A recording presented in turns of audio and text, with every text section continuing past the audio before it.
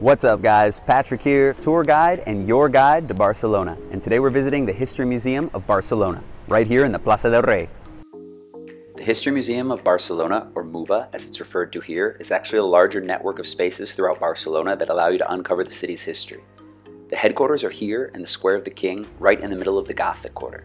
Whenever anyone asks me about some of the must-see museums, the MUHBA is always at the top of my list. But it's not just what you see on the inside. The building alone helps tell the history of the neighborhood. The building itself is one of my favorite in the Gothic Quarter and in Barcelona as a whole. What you see behind me is a 15th century house that was not here in the 15th century. It was actually moved into the Gothic Quarter in that attempt to build more of a Gothic presence around the neighborhood. This house was actually on the other side of the Via Laietana. When that Via Laietana, the big street that cuts through the old part of the city, was built, some houses were going to be affected, and so they took a register. Basically, A, B, C, D, or E were what the houses or the buildings were labeled. DE buildings weren't going to be that important and were pretty much destroyed. BC buildings were something that maybe parts of them could be reused again, and A-level buildings, like the one you see right behind me, were actually taken apart stone by stone and stored away. This house was in a warehouse throughout the 1930s and put back and assembled together in 1943, creating the History Museum of Barcelona. Now the crazy part is, when they wanted to put the house in this plaza, they started to excavate, and they found that the Roman city was still below street level. That's when it turned into the History Museum, and so what you do is you enter in the house right behind me, go down 2,000 years into the past. You walk around under everything that we're standing on right now, under the Barcelona today, and then you come out through the Royal Palace. The exit is on the opposite side of the plaza. It's an incredible building and a museum that you need to visit when you're here in the city. The museum basically takes up the entire Plaza del Rey. You're going to visit the plaza on any trip to the city, so you might as well take advantage and see what's inside. Along with the house and the Royal Palace, you'll also visit the chapel dedicated to St. Agatha, built atop the Roman wall, and walk the very steps they say where Columbus was received by Isabel and Ferdinand on his return trip. Admission is only €7 and the museum is incredibly easy to get to. While the Jaume I metro stop on the Yellow Line leaves you right outside the front door, it's also an easy walk right in the city center. Under the Romans, Barcelona was originally called Colonia Julia Augusta Faventia Paterna Barcino. And while the museum will show you all sorts of artifacts that are left from that time, the real treasure is what lies below. So let's take a trip into the past.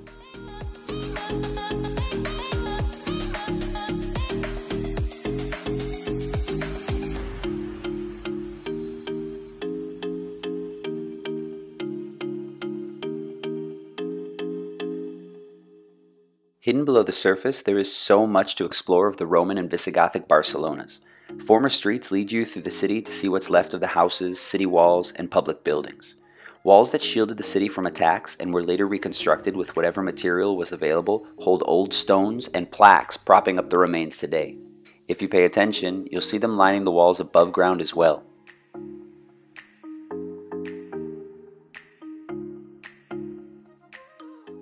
The best part is you're walking through basically the old streets and the houses, and they'll tell you where you are compared to the streets above today.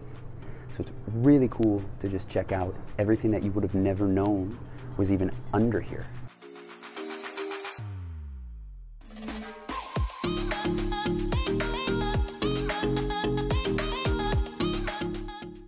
And it's so much bigger than you think. I'm impressed every single time I come in here because it's not just the Roman ruins, but it also gets into the Visigothic periods and even up to the Middle Ages.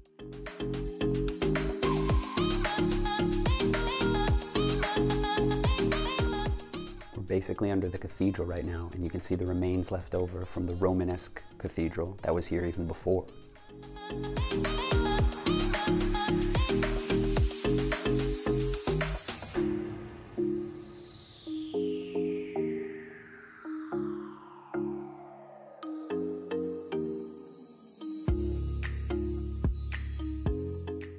This is an amazing space, known as the Salon de Tinei. This is where all the counts and the kings later would come and have their courts. It's one of the best examples of Catalan Gothic architecture we have in the city. Just check out those arches.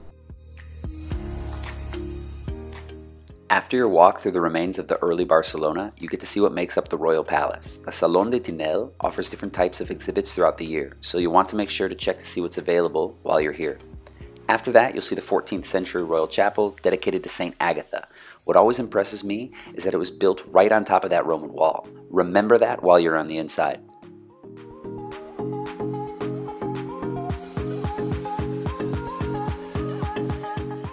I hope you guys enjoyed the visit of the History Museum of Barcelona. As you can see, it has all sorts of things to check out. And again, things that you probably wouldn't think were just under the ground here. It makes you really think, what else could be under Barcelona? Are there other things to explore, to excavate, to find out? This is one of the museums that I always recommend when you're in the city, not just to find out about Barcelona, but to actually see that history and that past. Give that video a like, and remember to subscribe to find out other things you should do while you're here in Barcelona.